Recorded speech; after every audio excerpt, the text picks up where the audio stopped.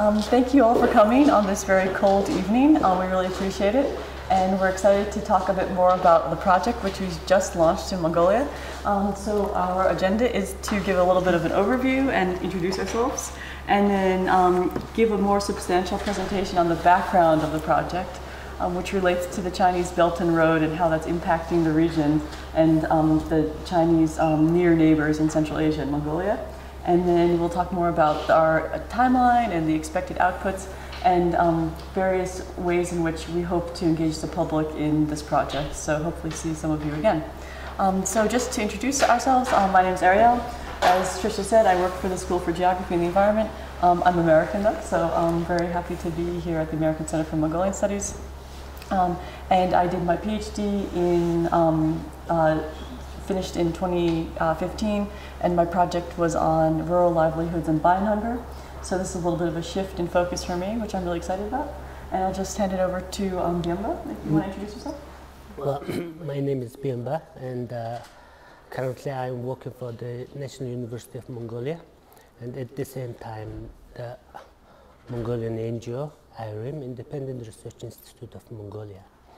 And my research usually focus on the pastoralism and social networks, and also at the same time the mining and its impact. And so since 2011 I have conducted field work mainly in the Gobi, in Dondro Vamak, and also in Ovsamak, and also in Aranga and Hintiamak. And so 4 main places are my field research area. And for this project, I'm contributing more on the pastoralists and also on governance side. And this is it. Yeah. Okay, thank you. Stephen? Yeah, my name is Stephen Lezak, and I am a researcher on this project. I teach environmental political theory at the School of Geography and the Environment at Oxford. I first came to Mongolia to do a research project on artisanal and small-scale mining, and did field work in South Gobi province and in Ahern Valley. And I'm very excited to be back and working on this infrastructure-oriented work. A lot of similarities, but obviously a lot of important differences too, moving from the small-scale mining community to these very international, globalized infrastructure economies. Excellent. And we have a few people that aren't here today, which I want to also mention. We have a co-I in Central Asia, based in Kyrgyzstan, named Kemil. And if you go to a website, you can learn more about his profile, but he works at the Institute for Public Policy at the University of Central Asia. We also have our PI, our primary investigator, named Fiona McConnell, also at the School for Geography at Oxford, and Troy Sternberg, who's one of our postdocs. And we have a wonderful team of researchers in Mongolia, and Nadia is one of them, who's in the front row. So when we have questions, hopefully we can all talk together at that time. So that's us, and to give a bit more about the overview for the project. So we are funded by the UK's ESRC. This is the Economic and Social Research Council. And this Economic and Social Research Council is partnering with another fund called the Global Challenges Research Fund. So they're interested in promoting more research that has impact. So a large part of our grant is research related with hopefully having impact on the ground, which is why we're interested in thinking about new ways to promote sustainable infrastructure development. And as Byamba mentioned, our research collaborators are the Independent Research Institute of Mongolia and the University of Central Asia, which has campuses in Tajikistan, Kyrgyzstan, and Kazakhstan, but we're focused on work in Kyrgyzstan and Tajikistan for the purposes of this project. And our project started on September 1st, and it will last for 2.5 years. So, so we have a lot more time to hopefully engage with scholars in Mongolia and elsewhere. So the aims of our project are to, let's just make sure. The aims of our project are threefold. We want to develop this Gobi framework, which we'll talk more about in a moment. And so we're examining a model that was used in the South Gobi in Hanbogitsum around OT, which was used to deal with a conflict between local herders and the mining company. And this model began in 2012. It was mediated by the CAO, the Compliance Advisor Ombudsman of the IFC. And so we found this to be a really interesting model and potentially really useful in context outside of Mongolia. And I've talked about this model in past talks at ACMS, so hopefully maybe some of you have attended those talks. So we won't get into a huge amount of detail about the TPC, the Tripartite Committee, but just to mention that a huge part of our work in Mongolia is examining how that process worked and what we can learn from it, and what were the successes and limitations of that model, and how we can then develop something that can be moved into Central Asia. And into Central, specifically on Belt and Road, Chinese Belt and Road projects.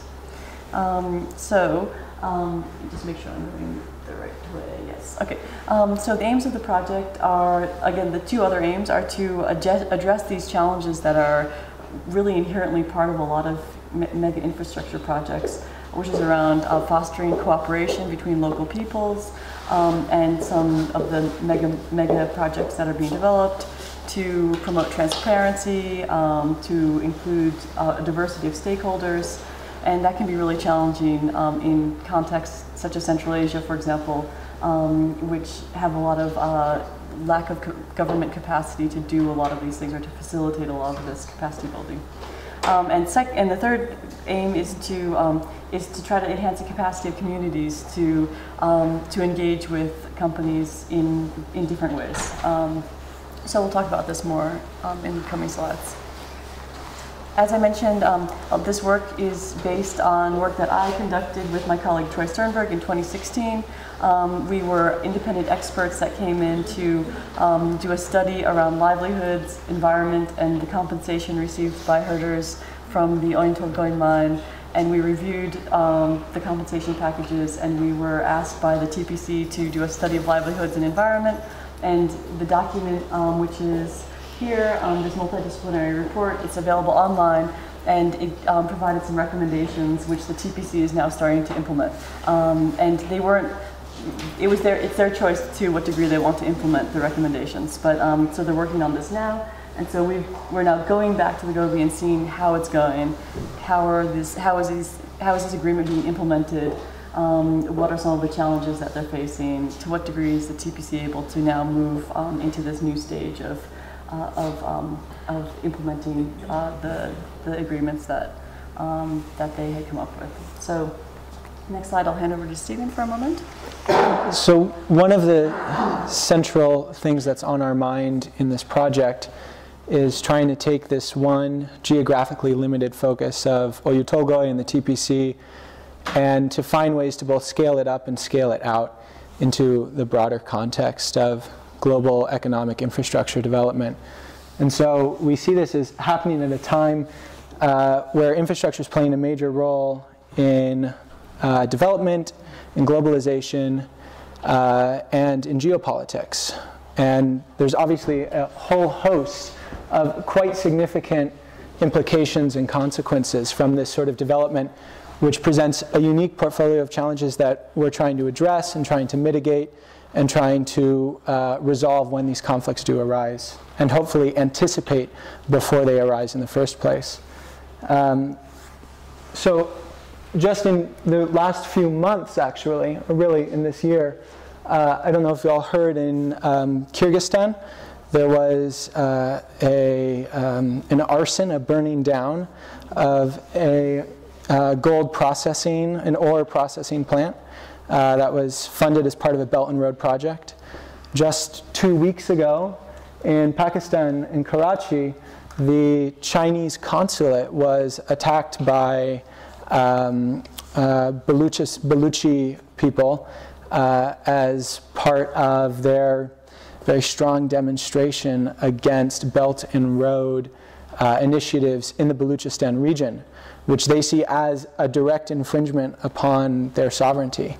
And so suddenly there's quite a complicated relationship emerging between the development of infrastructure and the feeling, the perceived threat of local peoples that these infrastructures are actually encroaching on the ability of people to have control and authority and sovereignty over their own homelands.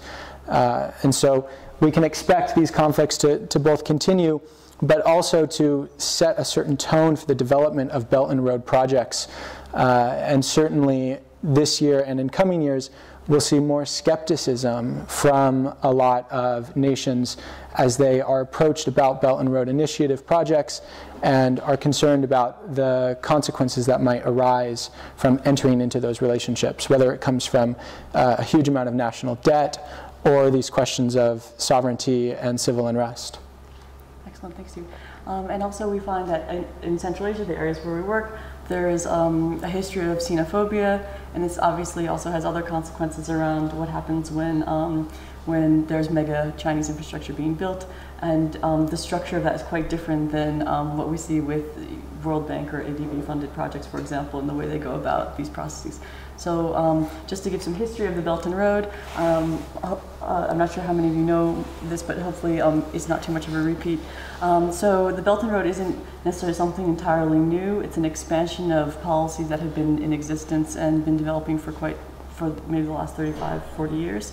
So the Belt and Road was officially announced in 2013, and it was, it's been labeled as this $1 trillion investment, but the numbers change, it's growing. We don't know exactly how much money it is, but certainly $1 trillion or more.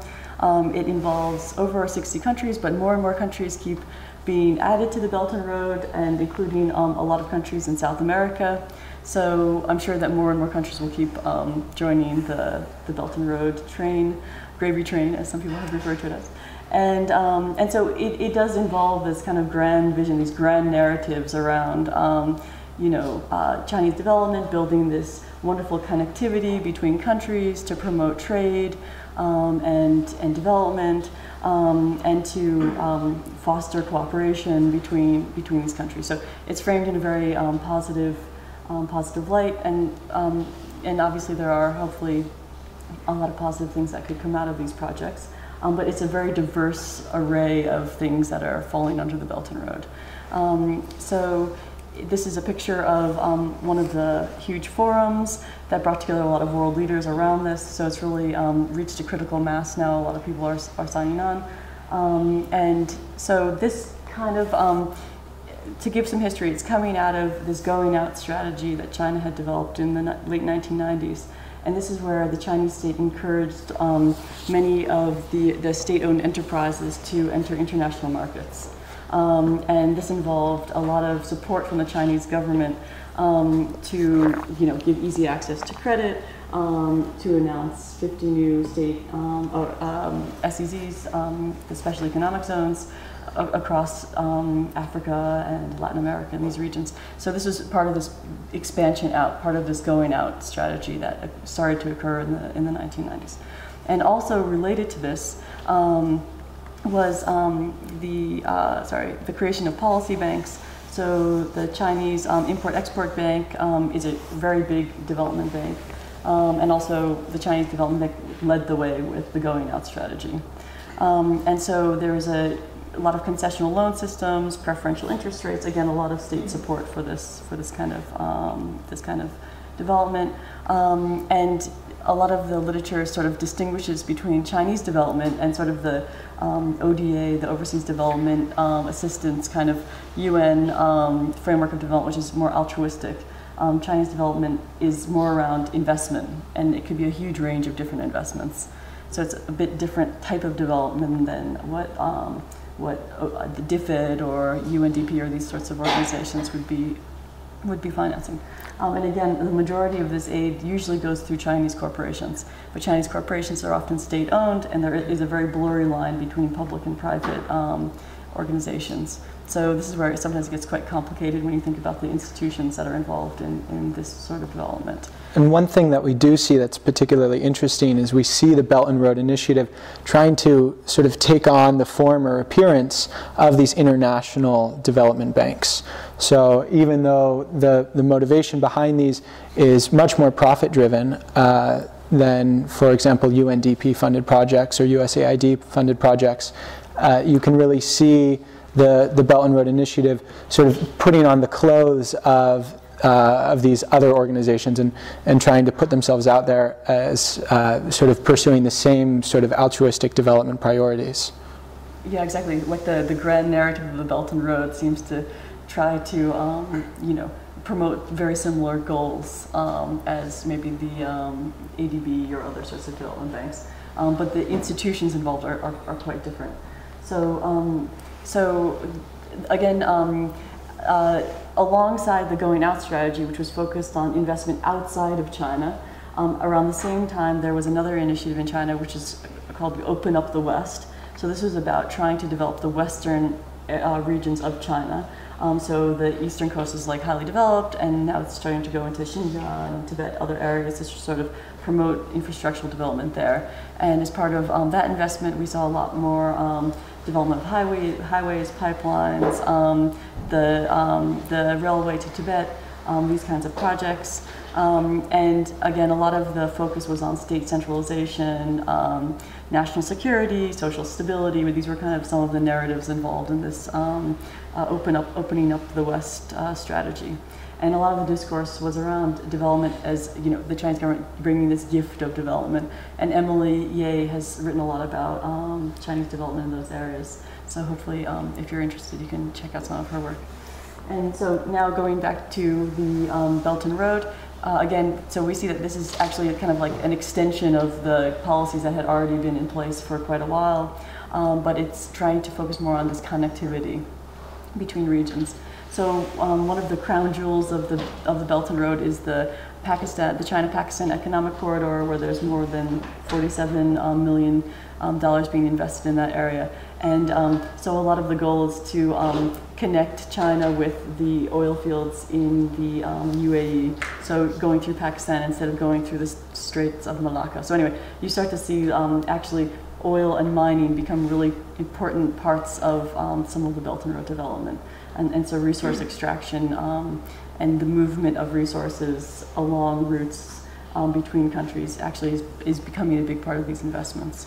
And to give a little bit of a literature review around some of the motivations that's been cited in the literature, there's a whole range of motivations that people have talked about. Everything from, you know, internationalization of the yuan to enhancing Chinese social stability and security. There's all sorts of sort of like analysis about what is the Belt and Road really about. And so our project isn't necessarily interested in that stuff, but this is just context to give some background about what we're seeing in the literature now. And one common theme that you find in the literature is that China is here really positioning itself as a core economic center in a planetary sense. So it's not just interested in continuing to be peripheral to North America and European economies, but it wants to be a core economy in its own right, and so is finding ways to create its own sort of new peripheral economic apparatus, and it's seeing Central Asia and East Africa and parts of South America as this sort of perfect terrain on which to build that foundation. In addition to that, what Stephen said, in Mongolia, the Chinese investment, especially in the development aid, is exceeding the other international organizations in Mongolia. And so, for example, last year, you remember that our Prime Minister visited and then secured $1 billion, US dollar investment or kind of aid. And also private sector secured more than $1 billion US dollar. And so overall, in the past, since 1990s, Mongolia received around 1.7 billion US dollar aid overall.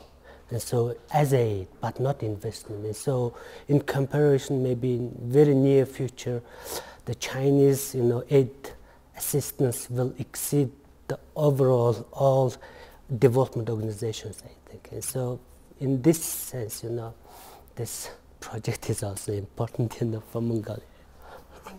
And so one thing that's quite interesting, if you look at this chart, it's a bit difficult to find a lot of data on a lot of the BRI projects because they aren't unlike some of the projects in ADB, you can go on the website and see project documents and the amount of funding and all of these kinds of things. It's a bit more difficult to get that data on these projects, but we can. There's been some analysis done, and so we find that it's interesting to see that 51% of the funding is by the big 4 Chinese state-owned commercial banks. So a lot of people think that a lot of BRIE funding is coming from the Asia Infrastructure Investment Bank, but at this point it's just a small proportion of the other funding. So, and the others are China Development Bank, Export-Import Bank. So again, the majority of funding is coming from these, the commercial banks and then the development banks of China. So just to kind of give some background where the investment is coming from. This is just the, oh sorry, just to move my slide over. This is just a little bit of a, so there's 6 corridors that have been named in BRIE, the Belt and Road. So the Trans-Asian Railway, Trans-Asian Railway Corridors, gas pipeline. So we see like some of this infrastructure matrix appearing on the map. And what we have to remember is that some of this terrain in Kyrgyzstan and Tajikistan and China is really, it's a really extreme geography. I mean, some of the tallest mountain passes are in this area. There's a lot of water scarcity. It's not necessarily an easy place to build infrastructure or pipelines. And so this is having, we're also interested in sort of like the environmental impacts of some of these projects, especially when there's scarce water resources, which is one thing that was really a huge factor with the OT mine and one reason for conflict. So this is where our project, so just to start to segue into our project, the areas where we're working is obviously in Mongolia, and then also in, let's see, in Kyrgyzstan, where's Kyrgyzstan on this map? Oh, here we go, Kyrgyzstan and Tajikistan, again bordering China, so there's a lot of important trade happening. Kyrgyzstan has been an important trade hub in the region for a while. Tajikistan is a much poorer country and doesn't get a lot of outside investment. So again, China is an important trade partner for these countries, but the political situation in these areas is a bit different than Mongolia. Kyrgyzstan and Mongolia are much more similar in terms of having democratic governments than Tajikistan, which is more of a dictatorship and a bit more difficult to do research in. So that's one of our challenges for this project. And so what our project is, the timeline for our project is basically to, we've just started to do research. We've gone back to the Gobi. Unfortunately, we forgot to put some pictures here, but Nadia maybe can talk about it more because they were just down there. And so we've been observing the TPC meetings, observing how this model has worked, how they're implementing the agreement. Then we'll do an evaluation of the model and start to see like what are the limitations and other issues around this. And then we really want to have some participatory workshops where hopefully some of you can come and give feedback around the types of findings we're having and get a sense of, okay, well, how can this be made into sort of a model that might move elsewhere, or if we don't want to use the model, then at least some guiding principles that we can like take with us to different contexts. So we want to kind of try to engage the public with our analysis, which is a bit unusual for academics who usually shut the door and do analysis behind the doors. And then so then we'll start our field work in the Central Asia, and let's see if this is just switched over. Yes. So then from next year, we'll do more of the development of our Gobi framework. So the idea is that we're taking this really exciting model from Mongolia. It's a Mongolia model. It's a Mongolia brand. It's the Gobi framework. It's not a framework that was created by the USAID or from the Netherlands or something. It's kind of more of an indigenous model that worked. And we want to see have Mongolians take it to Central Asia and try to explain the sorts of things that Mongolia has been going through with the mega infrastructure development here, so that hopefully at least the local communities can try to develop some positive approach and try to maybe stop or before things become violent, for example, in Kyrgyzstan or even in areas beyond Kyrgyzstan. Maybe there's more steps in the process before local communities feel like they have to attack infrastructure. So just to see that our overall vision is kind of moving in that direction. Yeah, go ahead, Stuart. Yeah, and this has particular significance that we're developing this model in Mongolia and hoping to bring it out to other Central Asian countries, because in these contexts of development and infrastructure and conflict mediation, there's often a perception and a reality that mediation models and general dispute resolution procedures are brought in from really far-flung places. For example, a lot of the mediation work around artisanal and small-scale mining in Mongolia was brought in from South American contexts. And generally, when you have these very distant models brought in to very different political communities, I think there's a sense of, okay, who are these Americans coming in from Washington, D.C., who used to work in Peru, telling us about how to deal with this infrastructure conflict that's affecting our livelihoods. Whereas the sense of sort of regional community that exists around countries that are in Central Asia and on the periphery of China, I think there's a sense of, if not shared identity, at least some shared experience of these geopolitical issues, of an environmental context, of an economic context. And so being able to say this came from Mongolia rather than came from Central America or came from Washington, D.C., we're hoping will lend a particular heft to this work and give it a little more traction when it hits the ground in Kyrgyzstan or Tajikistan or other countries after that. Moreover, Mongolia has, even though we have just 28 years of democratic, the governance and also history, I mean, and also we have only maybe over 20 years of experience extracting all those minerals. But we have a huge experience. We protested the mining and also civil society organizations involved in, and we jailed some of the people in the prison, and also we just burned the cars, in front of the OT, you remember. And so after all, there is this initiative, trilateral, tripartite committee. And so on this committee, the herders, together with the civil society, they, joined the force and then become a one party. And this is a good lesson. And so we really want to export this initiative and Mongolian model. And also, by luck or whatever, I participated in bringing that model from Latin America. And for example, Bolivia and Peru, I participated in that activity. And so really, you said the truth. It is a foreign, very far from Mongolia and Peru, for example. It has a 100, 200 years of experience, extracting and mining all those minerals. And they have different cultures. But in Mongolia, it is totally different. And so you said that that model doesn't work in Mongolia. But Gobi model will fit in Kyrgyzstan case, I think, because of our cultural same root, and also we are at the same geographical location. And okay, that's it, what they want to add.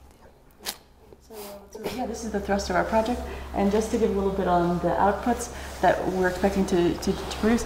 So obviously the normal academic outputs like publications and hopefully an edited volume, but also we want to do training.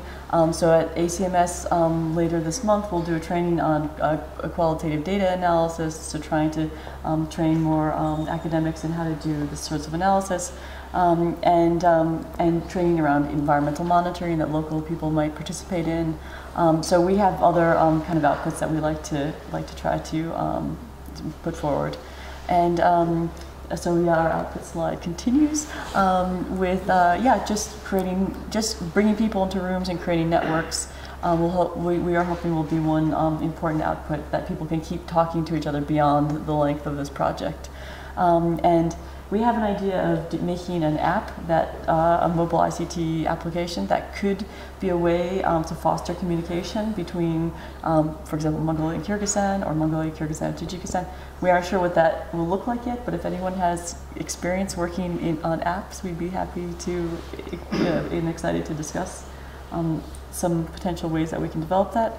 And then, yeah, hopefully have a usable handbook of some sort, which people can then use and various organizations can incorporate into their work. So that's a general range of outputs that we're looking at. Well, and I just want to highlight this last point, develop and trial the Gobi framework in Mongolia and Central Asia, is really central to what we're doing and why we think that our research project is really quite different in this regard from some of the past work that's been done in this way. So as we head down to Hanbogd on Thursday, we're going to be looking at obviously the results of a mediation procedure that was set off in 2012. So it's hardly a new conflict at this point. And so because we've been looking sort of longitudinally, at the TPC and the Oyu Tolgoi process, we're hoping to be able to find other infrastructure projects that are more nascent, that are just starting out, and to really trial this method, to be able to bring it to them and say, okay, here's a potential conflict or a conflict in its very early stages. As a form of genuine action research, let's take this model that we've just developed. We've seen it work in Oyu Tolgoi to a certain extent. We can refine upon it further from what we've seen in the Oyu Tolgoi and the mediation model that might not have worked so well there. So we have an improved version. Can this actually work in practice on the ground?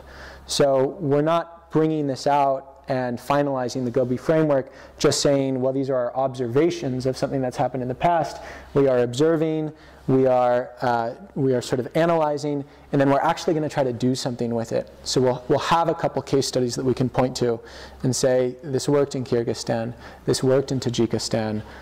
Let's see if we can make this the new gold standard for addressing these sorts of infrastructure and development-related conflicts. Yeah, and that's it. So if you guys have any questions, we're happy to take them. Cheers.